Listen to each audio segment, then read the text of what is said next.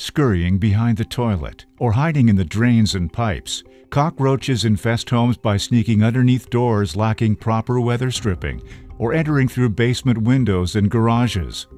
Once inside, these creepy crawlers make their way to high-moisture areas of the home, particularly the bathroom. So you spotted a lonesome cockroach dart across your bathroom floor. But what happens when you're not looking? What you see isn't always what you get. While their tracks may not be visible, cockroaches are notorious for leaving behind traces of serious germs and bacteria, including E. coli and Salmonella. These fast-moving pests can trigger allergic reactions and asthma symptoms, especially in children, as they stealthily traverse through your home and over personal items, such as toothbrushes, razors, and soap. Cockroaches are some of the most resilient pests in the world, with unique survival tactics.